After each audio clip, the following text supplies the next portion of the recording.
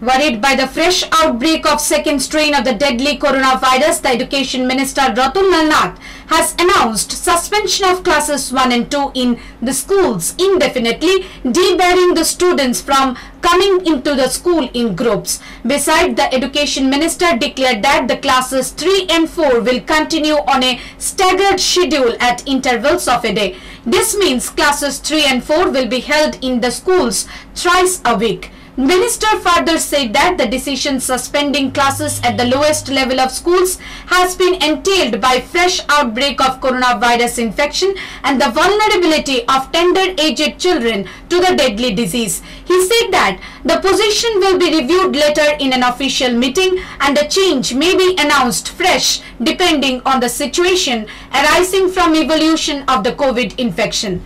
Bureau Report, Hallabol.